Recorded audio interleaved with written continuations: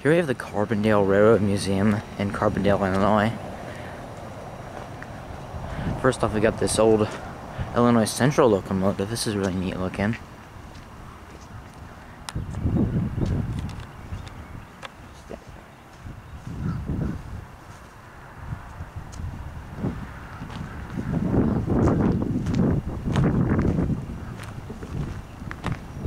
And we got a Illinois Central caboose here too.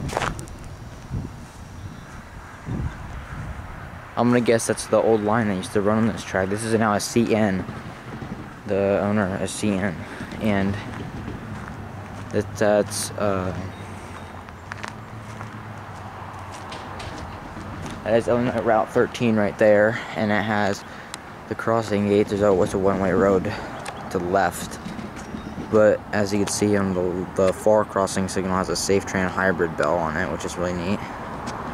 And I think the one down there has a Safetran hybrid too. Yep, that one does. So there's two yellow signal lights down there. So I'm gonna see if a train's gonna come here, and I'll get it on video with the Safetran hybrid bell.